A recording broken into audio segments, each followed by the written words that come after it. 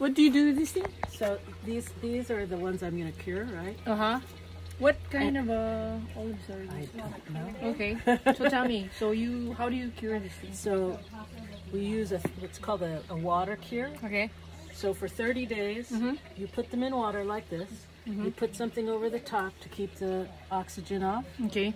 And then after 30 days, because before you put them in water, you have to take a knife and slit them. Okay. And then you put them in water, each one. I know this is going to take me a couple of hours to do. And then Must be very meditative. yes, mindless work, like Right? And then once they're cured in the water for 30 days, I mean, every day you have to change the water. Yeah.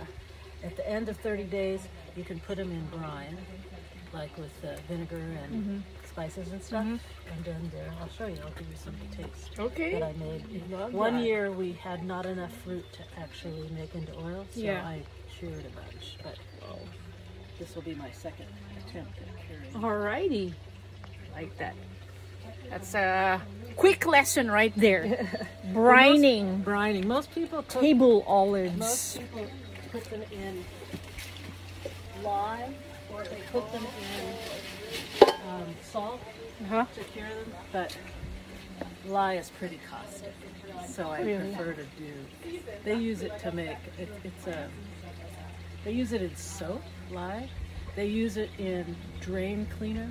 It's pretty caustic. So I don't want to mess with it. Yeah, I want to do the water, but I'll bring out a jar. Okay.